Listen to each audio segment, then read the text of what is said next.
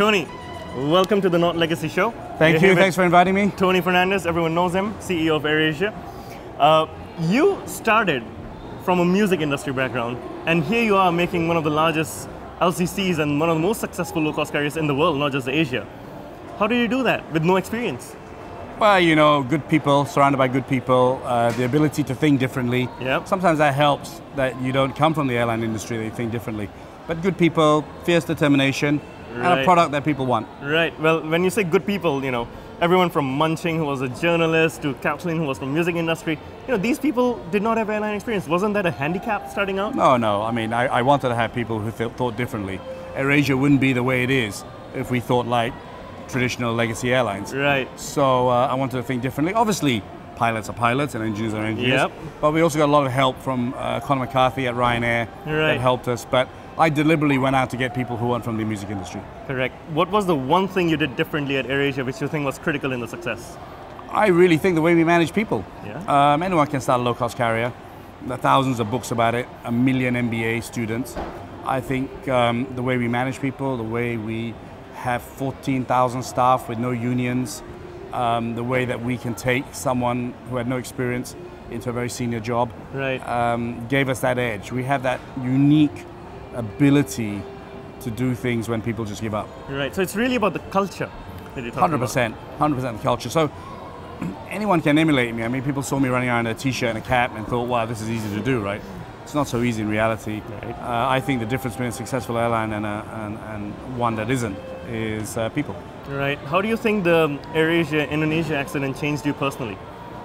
Well, I mean, it's a horrific time in my life, probably the most horrific time in my life. It changed me in that I was more determined to make AirAsia the very best in whatever it did. Right. It brought a sense of reality. You know, you can go through years and years and years of success. Right. But we're in a business that can lose people's lives, as we did, and it had a very profound effect on me. Do you do anything differently now than you did before? No, Yeah. I think we're the same. We do nothing differently. Safety is a continuing process. It's a marathon. It's not something that can be done in a day. Right. So we don't do anything differently, but it has shown me the meaning of life, and it's made a big difference in my life. Yeah. How do you think the next 10 years of AirAsia are going to be different from the first 10? Wow. Well, we've had 14, so you know the next 10 from there. You know, I think we're evolving into something that no one else has done. We're going to create these hubs, these fly-through hubs. Yep. We're going to make Asia a smaller place. You know, I think eventually we'll be in every continent, at least one flight. That'd be a dream. That's great. I've always said I'll retire when I'm playing football in the Copacabana. And I think we'll just keep growing and make flying simply.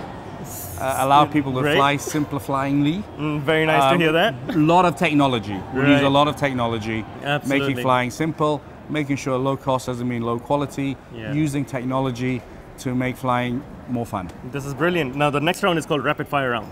Okay. You can only reply in one word. Okay. I'll give you two sometimes. Okay. Okay, and we'll go quick. It's 1 minute. Okay. Favorite football team?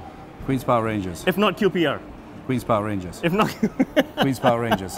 All right, that's a loaded question then. Favorite long-haul airline?